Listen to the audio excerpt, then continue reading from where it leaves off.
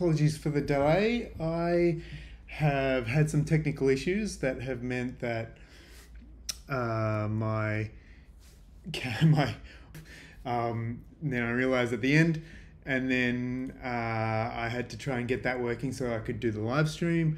But then my camera stopped working, and then I had to restart and all this stuff. Obsidian's probably going to ask me to install a new update while I'm doing this, but let's hope this all goes well. So I wanted to pre-record because I think the morning internet for me is pretty average, so hopefully it's okay. I'm seeing it come in now and it's looking pretty bad.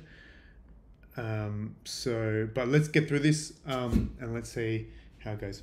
So, okay, so this is an update video for version 0.3.3 or 0.3 of the Obsidian Ink Handwriting plugin.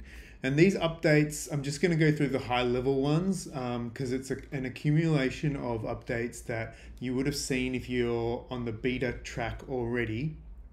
But I'm putting the big ones in one video because now it's released to the public. So I'll go through that now. So let's dive in and have a look. So I'm in a note here. I'm going to add in a few handwriting things. So I'll add in a handwriting thing here. Another one here. And lastly, here. So one of the first things you might notice when you start using this version is that things unlock with a single click. So it's just a bit more streamlined to get into things. That's drawings and handwriting as well. You'll notice that you can unlock multiple things at once. So you can keep drawing or writing in multiple embeds and they won't lock automatically. I don't think we're going to run into any issue with that, but let me know if we do.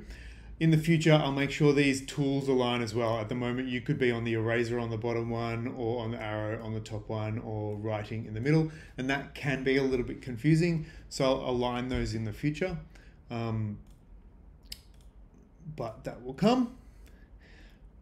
Probably the biggest one, my favorite one, is if you add in a drawing embed now, it is now resizable. So if I draw, I can resize that down and it won't adjust the image just yet, but once I lock it, it'll save that size and it'll embed it in that way. So I can, let's say I draw something that's quite wide, so maybe I want a divider for my page. So I'll increase the size of that to like fit the edge of the page, and now when I lock it, it'll adjust that to fit. Now it'll only ever go as big as you make it. So if I resize the page bigger now, you'll see it doesn't get any bigger than that, but if I resize it smaller, it scales down proportionately. I'm not sure what's going on up here. That shouldn't be happening. So if I make this smaller, there's a limit to how small you can make it at the moment, just because these interface elements will get too bunched up. Let's make it that small.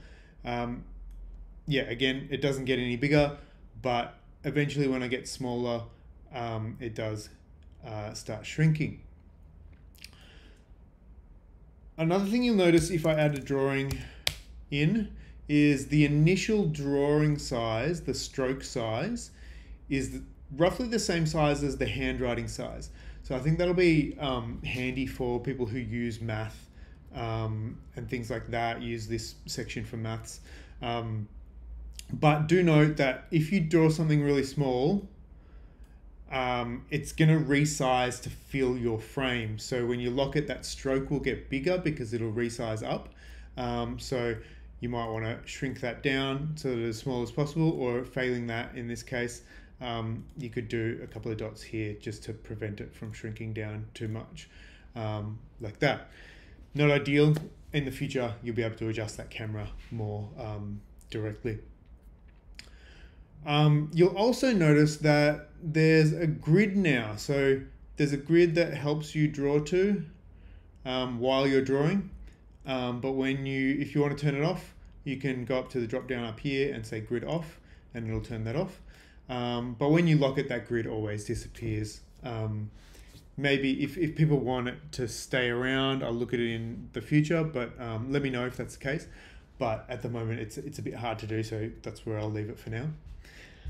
And that's it. That's the bigger stuff. A bunch of stuff has gone on under the hood, and today I'm starting to work on some even bigger stuff because there's some big changes I need to make in terms of how things are embedded. So if I click down here, you see it's embedded with a code block, which isn't ideal. I'm going to turn that into a normal embed. And that'll unlock a whole bunch of things. So that's what I'm working on today and tomorrow. But that's it. Thanks for joining. I hope you like these updates. Oh, actually, someone did already put in an issue for this new version and said that you used to be able to select things and copy and paste them with right click. I thought I took that out a long time ago, so I was surprised that that was still in there for them for a while.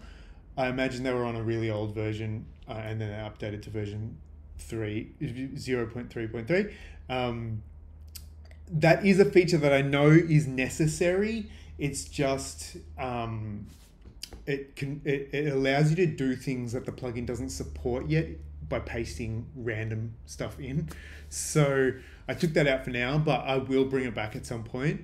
Yeah, so just letting you know I'm aware of that. That's it. Thanks for joining. I'll see you guys.